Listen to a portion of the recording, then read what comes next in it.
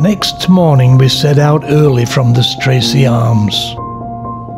An interesting sky, but not much sun. We're heading down the Bure towards Yarmouth.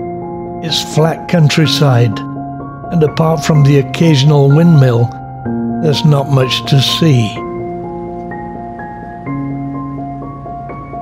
Great Yarmouth is a historic place. Dickens wrote David Copperfield here and describes it as the finest place in the universe. Daniel Defoe wrote about it in his journals, and long before that, the Romans were here. It lies at the confluence of the rivers Yare and Bure. This is where they meet and flow out to the North Sea. But we're heading up the Yare, through Breydon Water, and what was in times past a large bay. Breydon Water is the biggest expanse of water on the Broads. It goes out to the sea, and it is connecting the northern and the southern Broads through Great Yarmouth. It is actually very nice to travel across here, and today, though it's quite windy, it's still quite pleasant. Our destination is St. Olaves. Lunch in the Bell Inn, though the sun has deserted us.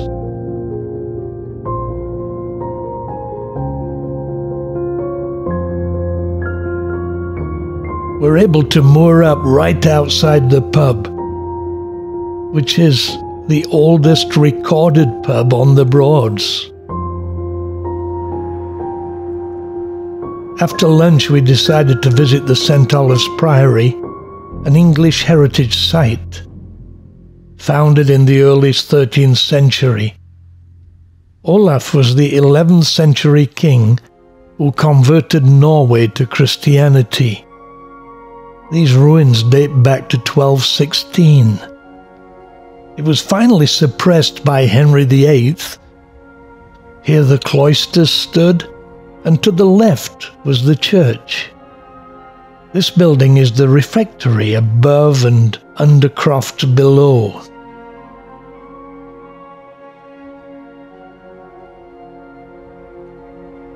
The undercroft is a cellar or storage room, often brick-lined and vaulted, and used for storage in buildings since medieval times. The refectory or dining room was above.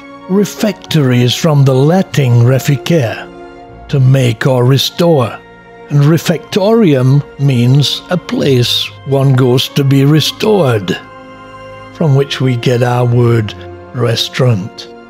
This illustration here gives an idea of what it would have looked like around 1350. The canons here were priests and would have wanted to identify with the early apostles, and so liked to eat in the upper room.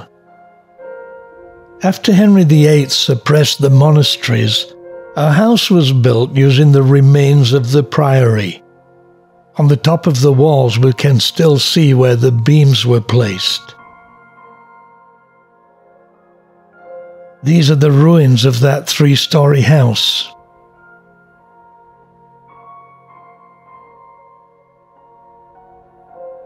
Today, llamas are kept nearby.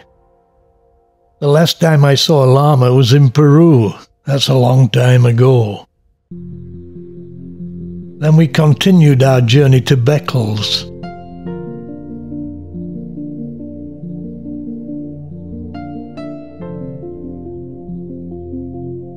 At Somerleyton, the railway swing bridge had to open to allow a large yacht through. We tagged along, though our boat would have been able to go under the bridge. It was the first time I actually saw it open.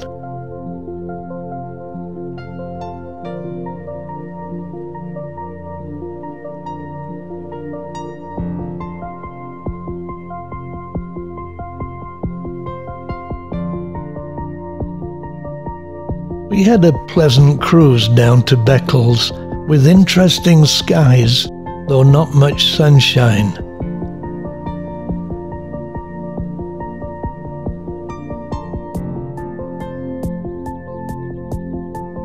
Beccles is in Suffolk, and this part of the Broads is referred to as the Southern Broads.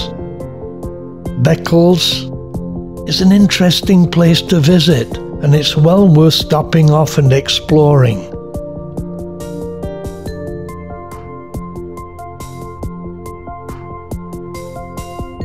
After circling around, we continued to Oulton Broad.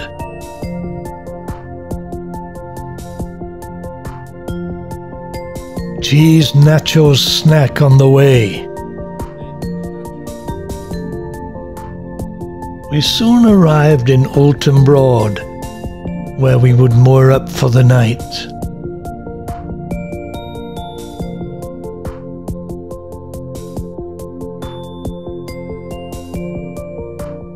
I feel exhilarated, and furthermore, Oulton Broad is another place that for me is full of memories. Plenty of places to eat, shops to replenish supplies. The key here has good shower and toilet facilities. The Wherry Hotel at the end of the Broad has great food. And just opposite the quay, there are several restaurants. It's been another good day.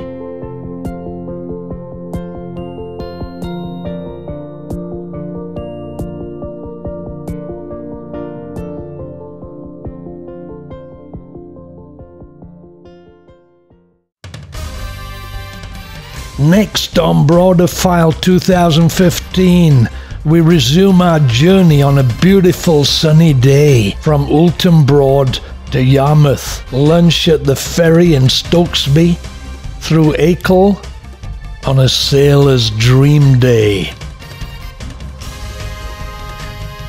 Up the northern Broads again. Up the Thurne River to Heigham, the iconic bridge. A beautiful day. Enjoying the Broads at their best. St Benet's, then a quick right turn, and we're coasting up the River Ant to Hout Hill and Barton and beyond. It only gets better. Don't miss this one.